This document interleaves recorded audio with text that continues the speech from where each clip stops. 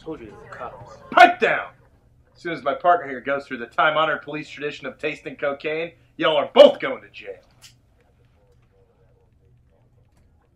Yeah, it's coke, all right. We got you, scumbags! And it is delicious. What? Really? You think so? It's so good, you know? Thanks for noticing. Being an undercover cop, I eat a lot of cocaine. And this is by far the best coke I've ever had. Not to toot my own horn, but I like to consider myself the best craft cocaine cooker in the area. Hey, shut up, all right? You're under arrest. You know, the weird thing is it's a little malty, a little sweet. And I usually don't like the sweet stuff, but it's good. You gotta try the other bag. I think you'll like it. It's like a little more bitter finish on it. No, do not eat that. That is evidence.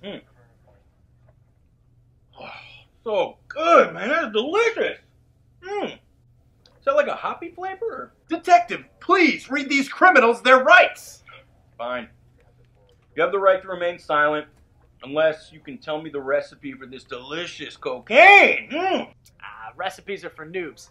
I cook from the heart. I got this new thing. It's underneath the toilet lid in the bathroom. You gotta try that bag. I think you'll really like it. Don't tell me about the stash. What if you're making coke taste good? Well, apparently undercover cops are the only ones that appreciate my coke around here. The one in there, it's a new thing I'm working on for a shandy.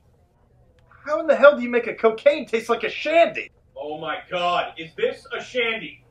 This is just so good. I'm telling you. I'm thinking about reduced sentences. Maybe some community service or just a stern warning. No, all right, that's out of our jurisdiction. We're cops, we're not judges. Arrest these men. Fine. You, come with me. You got anything else in the car? I got a bunch of cocaines with foreign-sounding names. You could use them to impress women. Come on. What about you? Do you cook anything? Pizza. With heroin stuffed in the crust.